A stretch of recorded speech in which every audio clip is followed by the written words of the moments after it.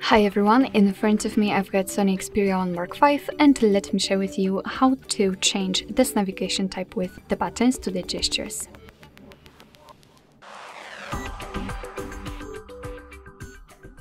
So first of all, let's enter the settings, and here we have to scroll down in order to find the system. So let's scroll all the way down. Let's tap on it, and here let's tap on the gestures. As you can see, on the second position we've got the system navigation, so simply tap, and here we've got two different options, of course, from which we can choose. We can set the gesture navigation just by tapping on this option, but before we will do it, just a quick disclaimer, because if you want to still use the 3-button navigation, you can customize it here. Just tap on the settings icon, and unfortunately we've got only one option here, but still you can personalize it just like you want to.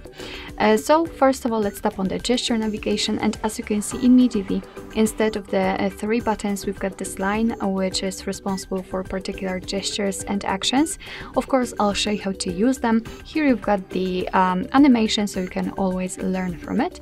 We can enter the settings here, and basically we can manage the digital assistant, or we can manage the back sensitivity, and I highly recommend to get back to this option after a while of using the gestures, so you will be able to decide whether you want this back sensitivity to be higher or lower. Up to you. Alright, so a quick tutorial of how to use the gestures. If you want to get back to the previous page, just by using the back button, you have to swipe your finger from the side to the center of your device until you will see this arrow, just like that. And as you can see, we will get back to the previous step, and the same situation from the right side, it works the same. If you want to get back directly to the home page, simply swipe your finger from the bottom to the center of your device and do it fastly. It should be a short motion, just like that. And if you want to open the recents, simply repeat the gesture, but this time hold your finger somewhere here, just like that.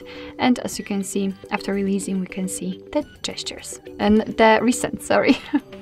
Alright, so that'll be all. Thank you so much for watching. I hope that this video was helpful, and if it was, please hit the subscribe button and leave the thumbs up.